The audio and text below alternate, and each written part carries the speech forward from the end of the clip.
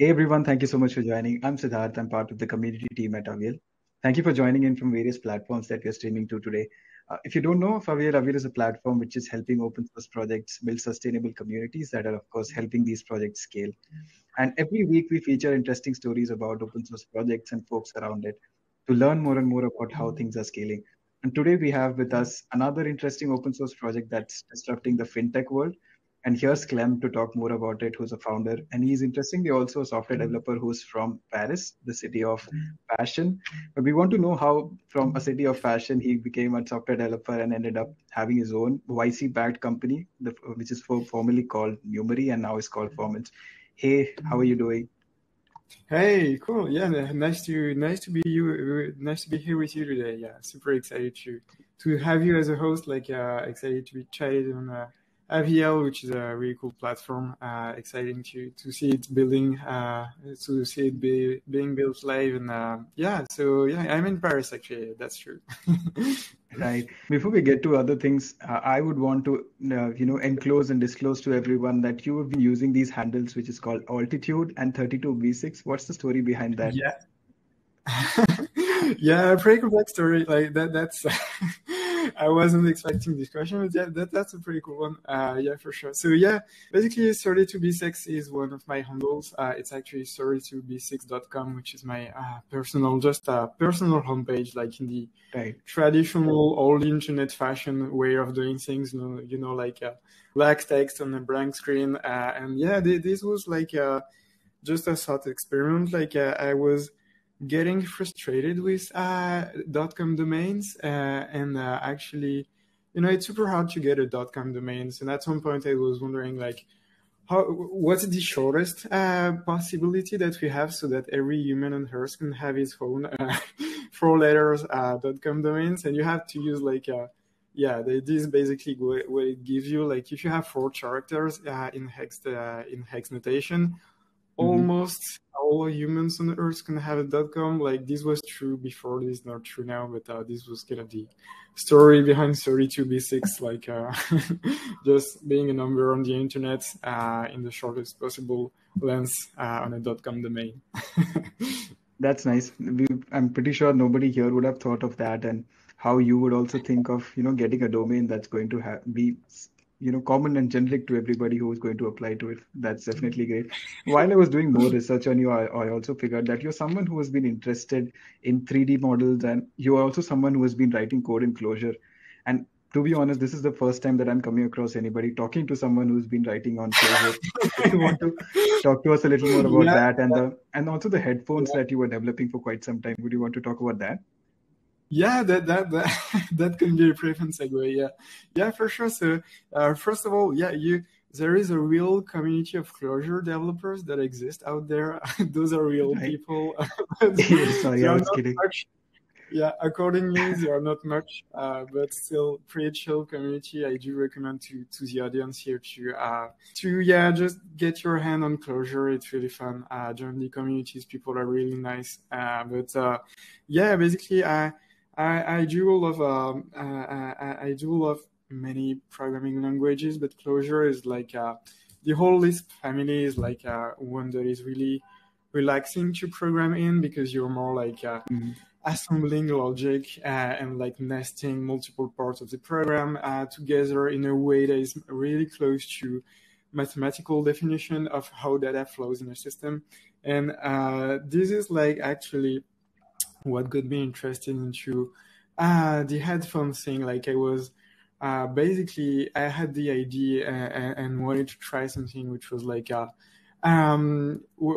basically the thought experiment was like, hey, hardware is cool, but like, it lives in complex STL files. You have to run Windows XP to run the latest version of whatever CAD software you want to use. And this really like, this whole thing really lives in a really old tool, as opposed to the whole software tool chain that we have, which is like, you're used to CI and all things like that. And that's awesome, but hardware is completely different. And I wanted to try like to bring the cool things of software to building hardware stuff, and doing it in Clojure was a really nice fit, because you get to actually transform you're modeling space at the speed of thought by basically nesting definition of what is a shape. Like if you want a rectangle, you can start from a square and say that you expand it, and you nest these things in Clojure together, and it's just really nice to see. And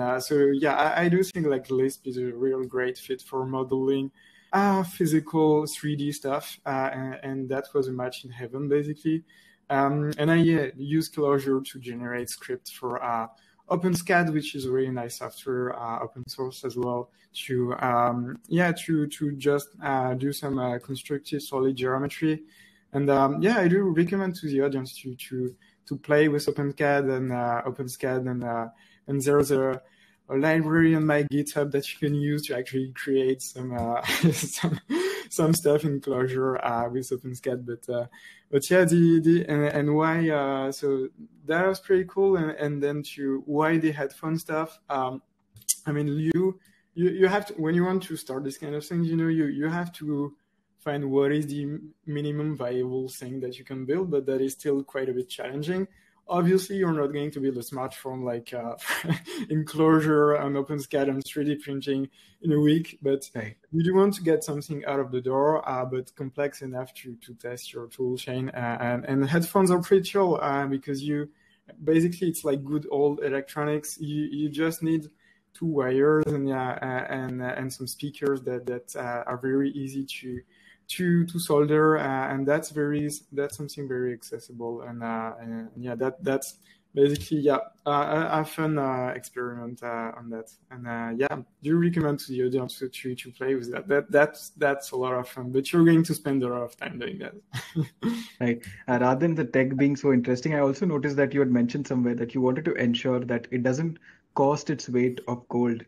To make sure that it's it's easily available and it's cheaper than what it should have been, what it is right now. So I'm guessing that's where the entrepreneur in you was, getting started to explore a lot of things and move towards forming a company. Did you happen to sell those as well, the headphones, or was it just an experiment? That was an experiment, the kind of relaxing stuff that you do when you want to wind down. But yeah, definitely use that project as a way to explore other concepts in open source and try to experiment with ideas around accessibility and things being cheap and free and both high quality. So I think that's a good challenge for hardware to just be not. It's pretty. It's a shame that you tie quality with price, and I think that's an interesting experiment to try to bring something that is easy to replicate and build at home, and that doesn't cost very much, and that's still high quality because the quality is built and baked into the software that is enabling the whole thing. So yeah, that's one of the concepts that was explored here. So yeah. Right, I can completely relate to that. And when you are the one assembling it, you also have the freedom to, switch and skip those parts that might not work in the future. Exactly. And you're able to customize things as you want. You're not dependent on the manufacturer to send you another one, or, you have to go buy another one. Yeah. Exactly. And that's a pretty cool concept. Like, just trying to find parts that can be easily accessible so that anyone can repair it and anyone can improve it, and that you can build a community around the open hardware that you build. So yeah, there are definitely a lot of concepts in here. And for the folks that are interested in the audience about that, there's basically a super interesting woman who I think was formerly of Docker. I think it's Jessie Frazel, but she's there's a company called KittyCAD, I think. KittyCAD, and you should check them out. Like, they're trying to bring software to CAD as well, and I think just look at their website. You'll instantly understand that there's a pretty cool company. So yeah, I highly recommend that. Hey, thanks for sharing that. Really insightful. So moving on a little bit, we talked about your early days of building these projects and things, but what was it after that, before you actually thought of Formance? And we'll definitely talk more on that, but what was the time in between like, and what were the challenges that actually made you think about Numery or Formance as a company or as a product? Yeah, for sure. Yeah. So it's quite a long story actually, but it starts a while ago. Like I have a long history with marketplaces and platforms. Like I think this is the first thing I shipped as soon as I learned to code. Like was a website where people could sell clothes, and that was pretty fun. And that was my first experience in building these kind of platforms that enable networks effects and transactions between people. And so after that, I also built another platform, which was a really cool project, which was basically a Minecraft thing, a related thing. It was like at the time where Minecraft server was still like kind of the best thing in the world, you know. Things are a bit changing on that front, but at the time it was a lot of indie servers, and people just needed money to keep the server up and running. So we built a platform where you could sell items on a website. People could pay through Stripe and phone and actually get the items in their Minecraft server inventory. So that was like the other platform that I built right after that. And that kind of participates to the whole backstory of like how I started to write software that moves money and do so reliably. Because you don't want, you know, in that latest example, the player to lose an item or get it twice or this kind of stuff, or actually have glitches in the amounts that they paid for the item. So that was like a first contact, I would say, with writing software that moves money and can go very wrong. Yeah, basically that led me to actually work for a much more serious company, much more serious marketplace company here in Europe. So they're pretty big now, doing great. So yeah, selling vintage furnitures with thousands of sellers. And yeah, I had the chance to build the payment engine for that marketplace. So everything from making the money move from the customer to the actual bank account of the seller. And yeah, implementing various ways of how many flows in the system and enabling always better customer experience, like things that you take for granted today, but like being able to shop from multiple sellers and do just one payment. This kind of thing like can be incredibly complex to enable, and that was the starting point of Formance. Like while doing so a few years ago, like basically there wasn't any tool to build to weave multiple payments processors together and to build this whole internal machinery of money movements. So that was the inception, basically. That's nice. And I'm guessing when you were thinking about this and you were building this, were you alone in this journey, or did you have company? Did you have other people who were also sharing the same views and wanted to build this with you? So when I was still at the marketplace, like I started alone, but started as the sole developer on the payment stuff. But eventually we built a real team working on payments with people from the financial team and people from the product team as well, and people from the operations team. So this was like a really solid, payments team at the marketplace. So I was not alone then. And I actually wanted to go further than that. Like, you know, this wasn't just acceptable to not have any tool to build this kind of stuff. And so I wanted to transform that into a product and started to iterate on my end. Like, you know, this something that developers tend to do. Like you start to build stuff and you think that the code is the whole thing, you know. And so I actually started the company with that and eventually quickly realized that it's pretty cool to have a team as well to work with you on things that are beyond the code and actually turn the product into a real company. Right, got it. So after that, I believe when you started building this, you initially named it Numeri, and then you decided to change it to Formance. Why was that? Yeah, exactly. Yeah, that was a few months ago, but there are probably some advices for new folks here and founders. Like there's many ways to name your company, but there are things that you want to optimize for and things that you want to avoid to the extent that's possible. And if you go to go to Crunchbase or go to the YC top companies and just check out the name and get yourself an idea of like how those names are constructed and what's the story behind them. And you'll see that like there is no real correlation between like I would say it's not really quality, but quality of the name and the success of the company. Like the correlation is pretty low, but there. Mm-hmm. So that's something. It's pretty important to have a good name, but that's not gonna. You can totally be a unicorn and have a pretty bad name actually. Like Google even it's a pretty terrible name actually. Like it's pretty hard to write, and now everybody knows it. But it's I'm not sure this was a good name in the first place. But this didn't prevent them from being a top company today.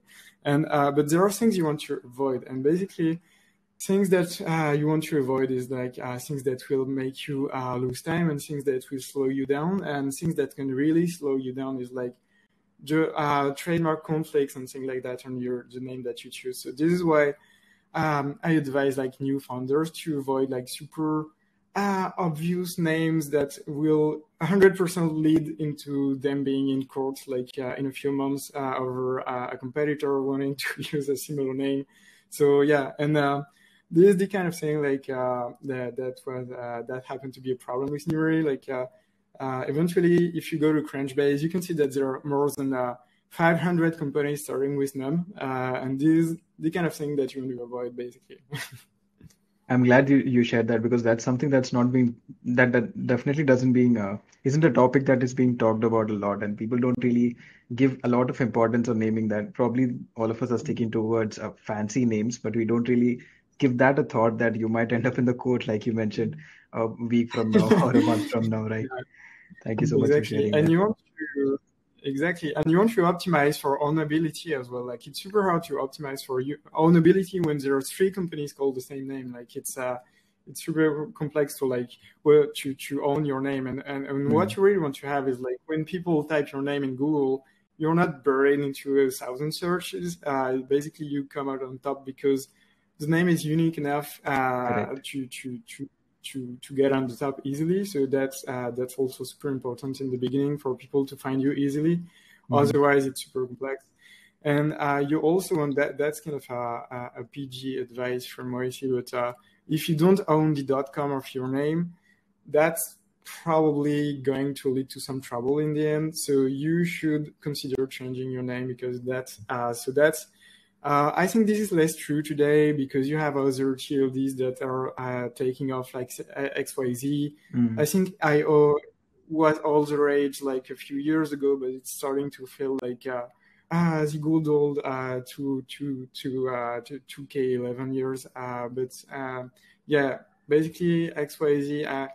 Kind of afraid that it will lead to the same thing, and .com is like kind of the golden standard of names. So this is something you want to consider as well. Like if you have like getxyz.com, you don't really own XYZ. Like you're always at risk of a competitor doing the same thing, going on the same domain with the .com, and that's going to be pretty terrible for you.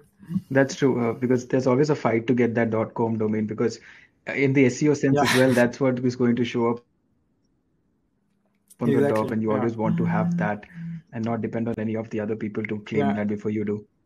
Yeah, that's true. And it's crazy, but it's crazy because you think that people go into a website by searching the name on Google and things like that, but there are a lot of people that just type .com when they want to access a service. And I actually heard a lot of stories from my batch and also from those about just people mixing up them with another companies just because they didn't have the .com, and that's quite terrible. Like, you to the extent that's possible, this is probably something you want to avoid and try to own the .com. Yeah. That's very true. And now that we're talking a little bit about the project as well, the first thing that somebody comes across when they're trying out your project is the hello world of your project, right? And I noticed it also has an interesting angle to it, a reference from a show from NBC and the game called Cones of Dunshire that you have tried to implement there as well. Are you the one who's come up with that idea? Are you someone who watches a lot of seasons and series, or was it someone else in the team? This one is actually not me. It's one of the guys on our team who's working on the documentation and developers relations front. So he had the Parks and Celebration reference, and that was pretty cool, and it's working well, especially with the cones of Dunshire, because there's this whole like yeah, you can watch this on YouTube, but there's this whole game with the guy who has a Ledgerman hat, and it works very well for us as a reference. And there are other references that I do love, movies that I do love on the docs as well. Like there's some reference around a movie called Office Space. I don't know if you seen that movie, but like it's pretty golden standard today, and yeah, this one's pretty fun and can lead to super cool references. We're trying to continuously hide references everywhere, so you may find some other ones, but I obviously won't tell all the reference that you have here. So yeah, you're gonna have to find them on your own. Yeah. And that's definitely going to be motivation for everybody here to check it out. And I mean, kudos to your team for doing that, because it actually makes it a lot more interesting to read it. I was going through all of this. I think after the time we met for the first time, we were having a chat, and it was really interesting and very well written. The documentation was, so congratulations on that. Yeah, thank you. So, I mean, this is yeah, when you're building an open source product, like the documentation is almost the product, you know, like it's so you just can't have people to just not grasp everything at first glance, and you want people to be able to self-onboard themselves on the product. So yeah, it is as important as the product, maybe even more important actually, but yeah. That's true. And since I think this is probably the first time that we're featuring a fintech project here, there are some terms that I'm sure the folks would need to know before they actually get deep into the technical side of it or using it for their own project, right? Can you maybe try and highlight some of those terms that people would need to know? Yeah, I would say probably Ledger is probably the most obvious one that you want to wrap your hand around. So that's for folks new to fintech here, like a Ledger is like it's actually a very old concept. Like I think it goes back to the 16th century or even older. But that's just the concept of like keeping track of every transaction in a way that is immutable and in a way that we call double entry, basically, so that you can get a perfect audit trail of what your company's finances are and how money moves throughout your company and what your company owes to what kind of people and accounts. So this, yeah, big book of transaction. So sometimes when the people hear about Ledger, you know, they think about the crypto way to store your asset. Like there's a company called Ledger that does a cold wallet that is really cool. So that is not what we mean here by Ledger. It's really a database of financial transactions, and because that concept is super old. Like there is many ways and many incarnations of ledgers today. So basically, these where things start to get interesting, and how Formance is different from QuickBooks and other tools. So we can probably dive into that at some point. But yeah, that's probably one of the terms that you want to know. Yeah, probably the most important here. Yeah. Okay, thanks for that. Now that we have started talking about that, do you think this is the right time to maybe talk about a specific use case and kind of demo the project so it makes more sense to everyone? Yeah, for sure. Yeah, we can definitely do that. But basically, our users today are using Formance to build, let's say, 3 types of products. So mostly fintech companies, platforms companies, and marketplaces. All of them are a bit different, but the common denominator between all of them is that they're all having very creative and unique ways of moving money in their system. So if you're a marketplace, you're going to have like customers that are going to an e-commerce website to buy some stuff, and then eventually a merchant is going to get paid. Your marketplace is probably a solid way for the merchants to sell on the internet because you handle everything for him, like sometimes the delivery, sometimes the marketing. Like you do provide a lot of value to the merchant, which is why he's using the marketplace.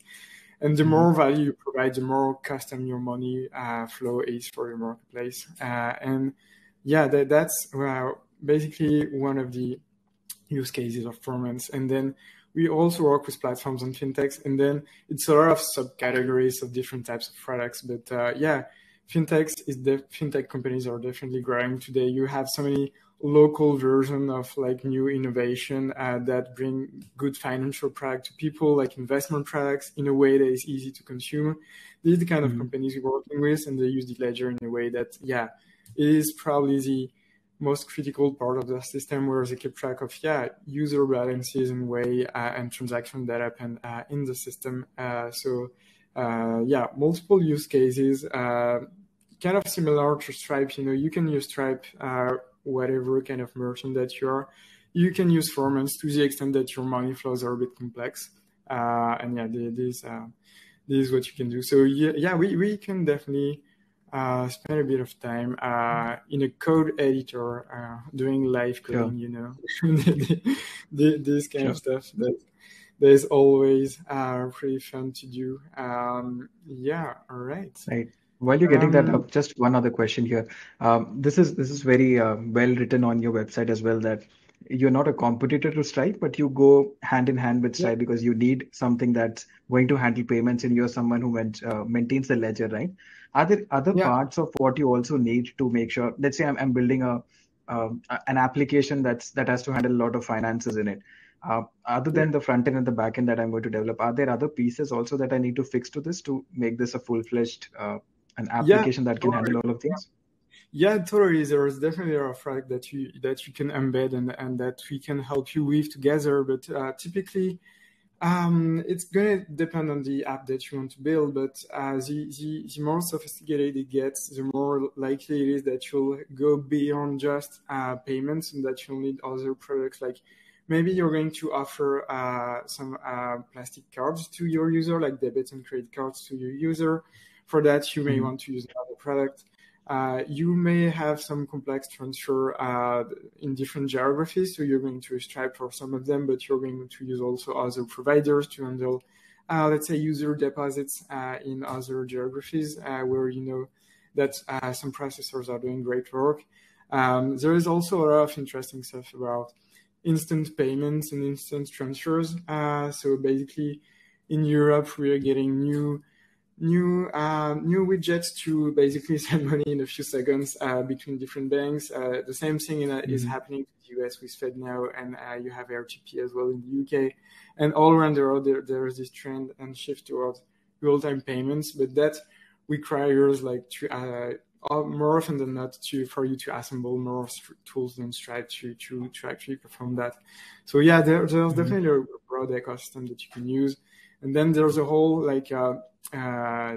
maybe we can define that for people in the audience as well, but there's this whole trend around basically bringing financial products directly into other products, which is what we call embedded finance. So your app is also probably at some point, if you grow and doing well, you may want to add like some loans capabilities to your app, and you have like a lot of providers that can help you with that. And then you have a lot of things to decide to decide around who is in the right in the loans and things like that. But yeah, so to cut it short, there's definitely a broad ecosystem of companies that you can weave together to build your new fintech or new products that has fintech components to it. But yeah, and one of them is the ledger that we have at Formance, actually. So this is why I'm sharing my screen. And we can just get a quick overview of what it's like to use the ledger from a TypeScript backend. But what you get here, let me see if everything works. So we have a simple script where we actually import the Ledger SDK of Formance. And then we actually start to use a ledger that we call Demo 1001 here. And then we have a bunch of stuff that we can do on the ledger, but that may require to just let's do a simple transaction on the ledger, and we can take it from here. So we are going to create a ledger transaction that moves money in our system. So let's view this just now. So a ledger transaction is like, just view it as a line that describes how much of what assets move from where to where. And those are very abstract concepts, but you can basically describe what is where as different accounts in the system. And those accounts can represent anything, So you can have a ledger where your user have a certain balance with you because you're, let's say, an investing app. So your user are going to have like an account that's going to have a balance in USD and then a balance in some kind of shares, maybe some stocks that can trade on the New York Stock Exchange, or crypto assets that you hold onto your own accounts. So you're going to have different accounts, and this is what we're going to do here. So let's create a simple transaction first and say that the source of the transaction, so where the money is coming from, we say money, but we can go more abstract and say just assets. So where the money is coming from and where it's going to. So let's, it's funny, I have Copilot enabled here, and it's scaring me because it's getting so good, and it's more often than not actually writing the whole code for me. So that's working pretty well. But let's say we move a single dollar from an account that we call Word to an account that we call Alice. So let's do just that. And I'm going to use, we're going to come to that a bit later, but I'm going to use this annotation for assets and for USD. So let's just do that. So, all right, yarn. Okay, TS and index. All right, and obviously, when you're live coding stuff, usually this doesn't go well, and this is actually, I probably messed up somewhere, and I'm gonna fix that right away. Undefined reading count. All right, let me just type back. Okay, this is working well. Let me just try another thing. Okay, all right, ledger. It's terrible because I do love live coding, but it's such a dangerous thing to do that you want to be sure that you get your things right when you do it. Okay, let's move back a few things here. Import. I'm going to need some support from the chat, guys. This is a stressful moment. Okay, import the library, get ledger. Okay, so just to give some context about what we're doing here. We're basically requiring the SDK that is going to talk to the ledger, and the ledger has like this really simple HTTP REST API where you can commit transaction and read transaction, get the list of accounts and get the balances of accounts. And this is what we are using here. So we are connecting to a local ledger. So let's do just that. Cluster get ledger. All right. Okay, let's just try another name. Okay, ledger get stats. Probably going to fail again, but yarn TS node. All right, that kind of works. I may have messed up with the imports just before the call, but yeah, that's pretty cool. We are back on track. And then so we just committed a transaction here, so this one, and then we are going to see if there are transactions in the ledger. So ledger, yeah, gets transaction. All right. Okay, let's just store that. Okay, and then display it. Okay.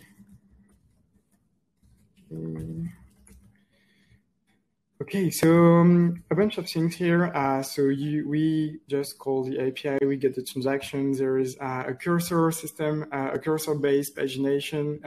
Cursor-based pagination is great. You can have very large data sets, and we do have very large data sets of transaction when people use the Formance Ledger. So this is why we have this kind of cursor-based pagination. I do encourage people in the audience to check how to implement that. That is a pretty easy concept, but still can make your app way more performant than with other ways of handling pagination in SQL. So we have our transaction, and so basically we can now try to do something more interesting, which is going to be getting the account on the ledger and see what was the impact of that transaction on the ledger account. So let's say ledger get account. Okay, Alice ledger ledger get account Alice, and let's see what is the balance for the Alice account. All right. Okay. All right. Let's just take that. All right. So we can see that Alice has $1, and when I say $1, it's because actually we type USD/2 here. There's a page in our documentation that you can check which explains this rationale, but because people that use our ledger use it in a way where they use it between Stripe and other payment provider and sometimes other fintech services providers, there's a preference stuff that actually leads to preference stories in fintech, which is like payment services provider do love to use different ways to represent numbers and to represent the meaning of what a USD is. So you may have sometimes, if you go to Stripe, a USD, if you want to move a USD, you have to move 100 of what they call USD because they're talking in cents. And that is kind of the best practice that is widely accepted in fintech. And some other payments providers do, let's say they're a bit more creative and they want to do some pretty, they want to go the creative route, you know, and they sometimes will let you write like one USD and accept it as like an entire USD instead of cents. And sometimes it lets you use floats and sometimes it lets you use integers, which leads to one of the most like classical problems that you can see in homegrown systems, which is like you want to move $1, you want to send $1 to that merchant, and instead of that, you actually send 100 times that dollar to the merchant, which leads to pretty big catastrophes. So yeah, this is why we kind of recommend people to use this way of describing USD and assets in their system, which is like a way to say that you take a USD and you actually multiply it by 10 to the negative power of 2, so that gives you the denomination in cents. So this is what we have here. And maybe I can show you like how does that works in the UI. That's going to be pretty interesting to see as well. All right, cool. I'm going to share another screen. Okay, stop sharing. Okay, window. Okay, can you see a UI that shows the 2 accounts in 1 transaction? Yes, we can. Yeah, that's perfect. Yeah, so this is basically the UI. I'm going to zoom for the audience, but this is basically the UI that you get with the ledger, and that basically lets you see the entire transactions that you have in the accounts. So here we have our transaction where we send money to Alice from the world account. So the balance of Alice is this, and the balance of the world account gets to this. And so that is like everything you need to understand the basics of Ledger. So if you get that, congratulations, you can build very super complex financial products, so accounts and transactions. And you basically use that in a way that you combine these blocks to create the very specific story of your system. So if you're a marketplace, you're going to have accounts that are way more complex than that. And if you use, if you're a fintech, you're going to have accounts that start with user, deposits, transfers, and going to have this whole hierarchy of accounts that lets you model how money exists in your system in real time. And one thing to note as well for people in the audience is like, this is your book. Like if you use Stripe and use Formance or even a ledger that you built yourself, the money still sits physically on Stripe's bank accounts, but you do represent it on the ledger. And that the purpose of doing that is because you may have $1,000 on Stripe, but this $1,000 is going to end up in a lot of different pockets. Like it's going to end up in your merchant pockets. It's going to end up on your own account for your commission or the fee that you collected. And before you start to go back to doing transfers to some people, you need to actually figure out what is the actual amounts that you want to send. So this is why you can use the ledger to do that. And maybe I can show a last example on the ledger, but how to do how to do it with a script that lets you do some complex transactions. I can reshare the VS Code window. So yeah, what we have in the Formance Ledger, so you can either submit a simple transaction like this one. So in cases where you know what you want to commit in the ledger, so like here this transaction was pretty simple, so there is no real computation going on. But there's another like common way of fucking up your fintech application is like getting the math wrong about how to compute monetary amounts. And basically this is something that we've taken care of in the NumScript system that we have. So let's say that we're going to have a use case. Let's take a very concrete example.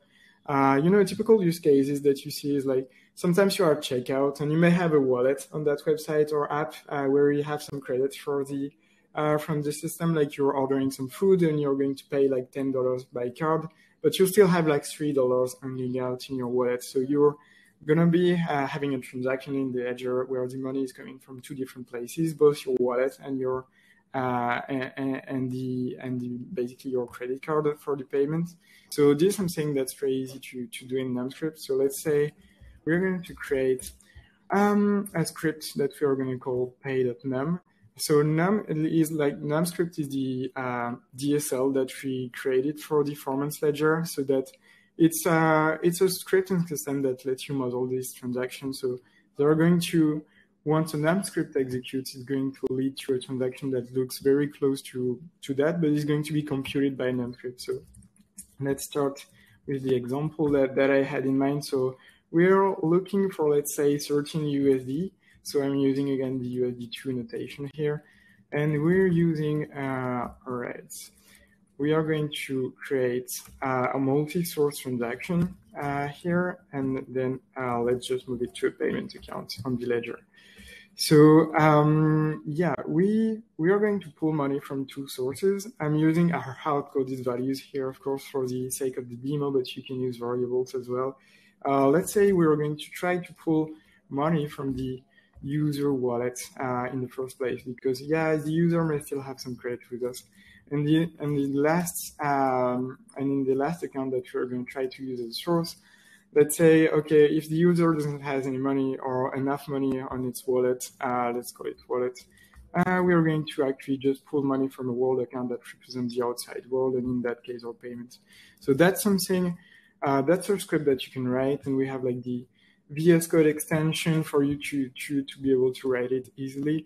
And then you can execute that script against the ledger, again, using the SDK. So in that case, you're going to do ledger.execute, and then we're going to pass the actual content of the script here. So this is going to be a quick Node.js tutorials to folks out there as well. But let's import path from path and import.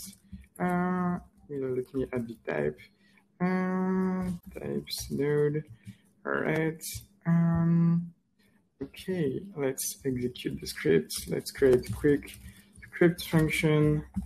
All right. Return. Let's just code the happy path for the sake of the demo, but read async, and we are going to assume that this script is going to be here. All right. And then we are going to use pay.num. Right. Okay. Scripts. And then we are going to use that. Okay. Name. Okay. And yeah, this is kind of a boilerplate function that's pretty easy to write. And then we can actually execute that and pray the live coding gods that this transaction went through. Okay.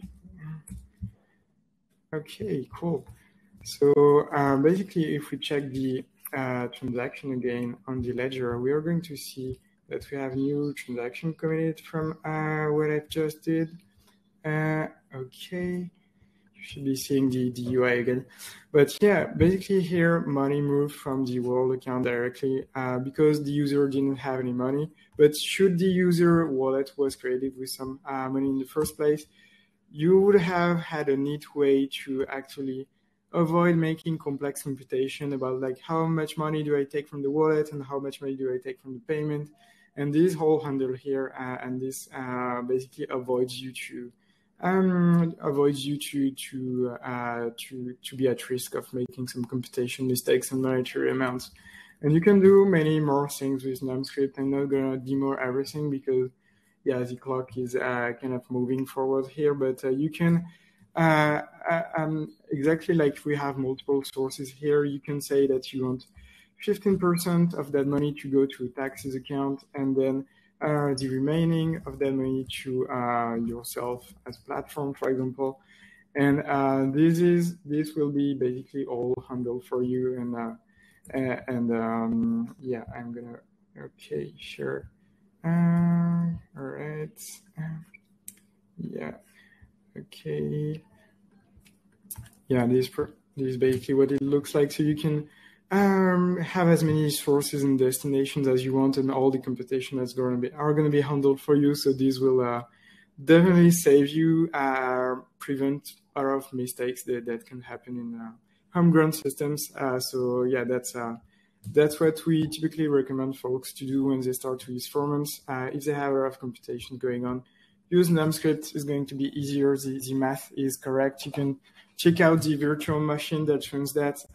It's basically the idea of taking care of the hardest problem at the lowest possible level, and in that case, it's in the virtual machine that we created for the ledger. So, yeah. All right. Thank you so much for that, Dev. I have a question in mind while we're looking at this. So it's pretty obvious that all the fiat currencies are already covered with what you're trying to build, because you showed us a demo with USD, right? Things are also moving to the crypto world fast enough, and I'm pretty sure Stripe also supports cryptocurrencies as of now. So if somebody wants to maintain a ledger which is surrounding cryptocurrencies at this point with Formance, is that available right out of box, or do they need to make some changes to do that? Yeah, it's definitely available right off the box. Like we don't, the cool thing about Formance Ledger is like we don't make any assumption about like the exact thing that you're going to move around in your ledger. So you can use USD, but you can also use any type of assets. Like we have folks that use the ledger for to keep track of BTCs or other crypto assets, sometimes DeFi assets as well. So in that case, the assets names that you use is typically like a kind of codes that identifies that asset uniquely in your system. And yeah, this is basically just a denomination of what you're trying to move. The only thing that we ask you and that we need you to do is to we need you to move decimal types of assets. Like we don't do non-decimal system. You can do it actually, but it's way more complex. And for the folks interested in the audience, like you can go to £USD, you can go to Wikipedia or like look out for £USD. This was pretty interesting stuff where when the sterling pounds was not living in a decimal world, and there's a lot of like interesting money literature for money nerds out there about like non-decimal monetary systems, and you have like basically that happening with £USD. That's the case in Harry Potter as well, where we have like this super complex way of converting assets, and that's something you can build on Formance, but it's going to be way harder than using decimal systems. So but you can move anything basically. Hey, with all of these extra insights coming out of picture, I'm sure the audience is loving their time here. But yeah, I also remember, if I remember correctly, while we were talking for the first time, you were mentioning that while this project was still in the idea phase, you were fortunate enough to get it backed by Y-Combinator, right? And we also have a question relating to that here on the question and answer section. Somebody's asking you, how does it feel to be part of the YC ecosystem and getting these awesome mentors for you? And I would also want to add a little bit to that question and ask you, what was that like? I'm not pretty sure if a lot of projects make it into it on the design phase or the idea phase of it. But what was it like? What was the process like for everybody listening to us? Yeah, that feels like a lot of work. Like, that's a really intense journey. I do advise, like, that's really awesome and intense journey, and it's really awesome to have like such amazing advisors from the start. Like Y-Combinator is very good in many things. One of the things they're consistently good at is like telling you what is not working in what you're trying to do, and then typically what happens is like you do it anyway, and then you come back a few days later and told them, yeah, you were right in the first place. Like this is basically a common theme for YC founders, like doing a bunch of mistakes that they told you not to do. And so this is one of the things YC is very good at, is like moving you back to the actual things that matter. Like when you join YC, you get this mug where it's written on the mug, like just something like build something people want, and that's that's the whole thing. Like they try to keep you on track on that idea for as long as possible, and to use that leverage time of the batch to make sure that you're really avoiding any distraction, and that is something that new founders like should really be aware of. Like you get back to the core of it, like talk to users, write some code, and if you do that, you'll do great. And that's the funny thing about all this. Like you have to go to a fancy accelerator that is the world-class thing to be told super basic advice that happens to be the truth. You know, that's what's really cool about it. Yeah. And obviously, that's kind of pretty cool. And obviously, like the folks as well is probably the most interesting thing about YC. Like you get to experience such an amount of energy from other founders during the batch, and then afterwards that really makes it worth its pounds. Like that's the whole community around it is like definitely the top asset of YC probably. Right, and these days there's a lot of open source projects as well who are making it into YC and coming out in a bigger scale while they're graduating from YC. Yeah, definitely. YC is definitely banging a lot on open source right now, and I feel like there's a whole like trend of like having either new OSS product or OSS version of commercial product. Like there's this whole kind of essays around commercial OSS that you can read about. That is super interesting. And basically, the trend now is to have like I think there was like a few days ago on Hack News an interesting post about like how long does it take to have like the OSS version of another companies that was working before, and this time frame is getting shorter every day, and this leads to a very interesting class of product that take the initial value prop and make it very more accessible, composable, and all the other qualities of open source that we know. So yeah, the super need of YC to fund those OSS companies for sure. Right, and we are fortunate to be in this time where the time delay between something proprietary and open source alternative to something proprietary is being built, because that gives you a lot of freedom to choose what you want, modify it as you wish, and you're not dependent on just to pay folks, and you don't really know what's happening in the background here. You have complete transparency, and I believe that's the best way to be. Yeah, exactly. Yeah, transparency, and that's definitely a good asset as well for a whole class of products that can where transparency is like kind of the top feature that this product could have. And when you have like the proprietary version of that product, basically it completely lacks this quality of transparency because of the proprietary nature of that. And having the OSS version sometimes unlocks some distribution of that product as well, because that was a key ask for some people that wanted to use this kind of tool. So this is super interesting for sure. Right. I'm actually coming down to the last few questions that I have for you today. So I'm going to switch on this feature that we have on the platform, which is called Get on Stage. So anybody in the audience, if they would want to come join us here and talk to us directly, they could come along. Or if you'd want to maybe drop your questions on the Q&A section, I have my eyes there. Please feel free to do that. So the other question now that I have in mind while we're talking about the open source way of doing things is, how do you think is it working out for you, building as a public project, building it as an open source project? How do you think is it working for you? How supportive do you think the community has been for a not so very explored, I would say it's not a very explored domain. Let's put it like that. Yeah. How do you think the community has been reacting to that? Yeah, for sure. Yeah, definitely. This is interesting. Like for us, like there was multiple drivers that enable that make open source a non-brainer for us. Like basically, it comes back to the transparency that you mentioned, and also key aspects around mission criticality of the product that we're building that requires a lot of exposure, and that naturally lives well as an open source product.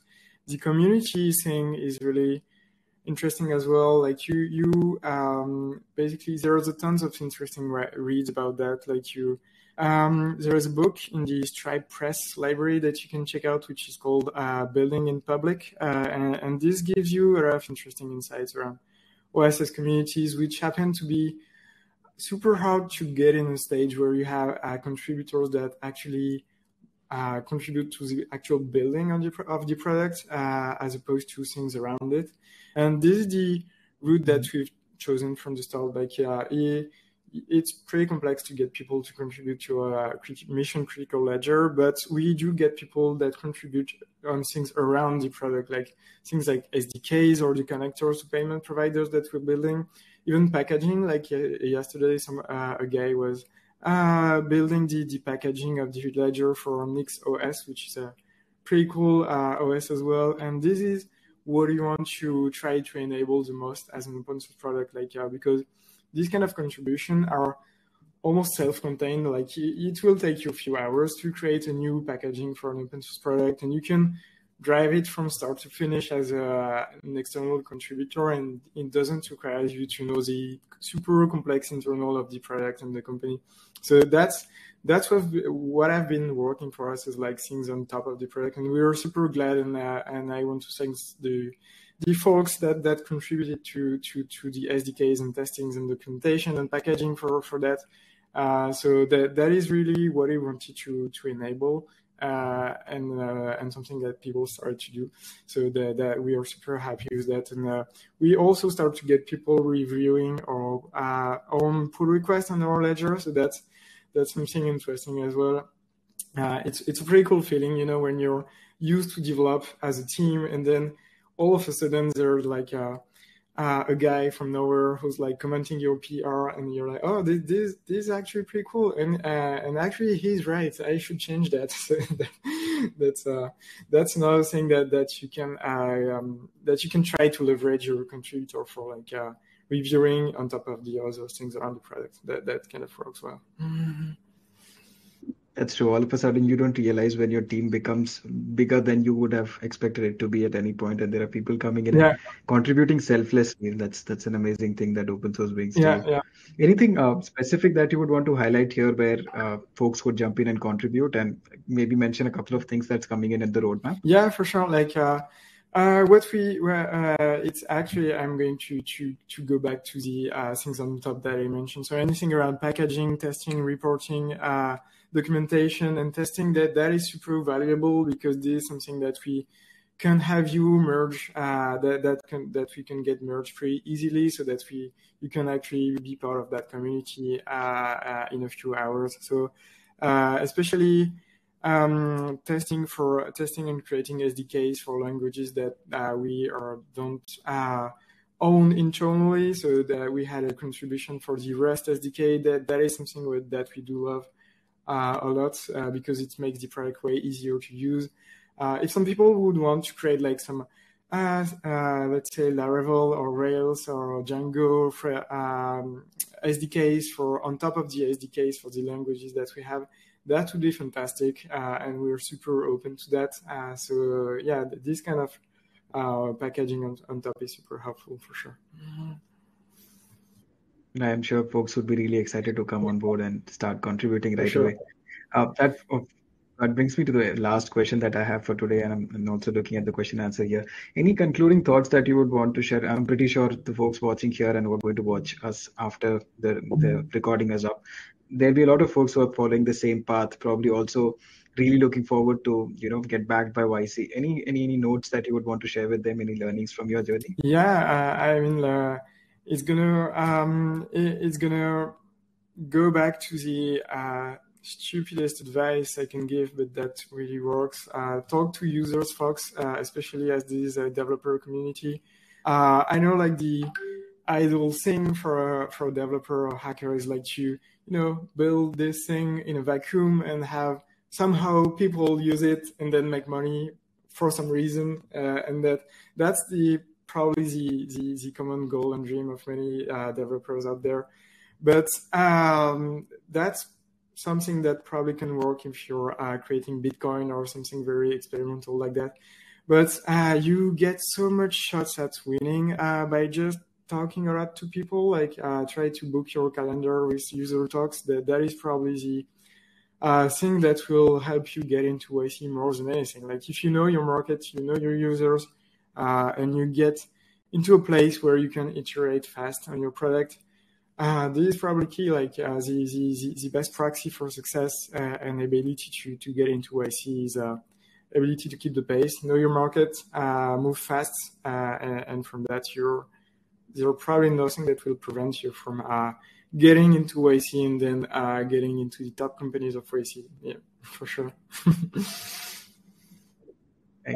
Thank you so much for sharing that. I had so much fun talking to you today. I can't really put it into words of how much fun I've had today talking to you. And thank you so much for taking out time from your busy schedule. Also thanking everybody in the audience for staying here and being such great an audience.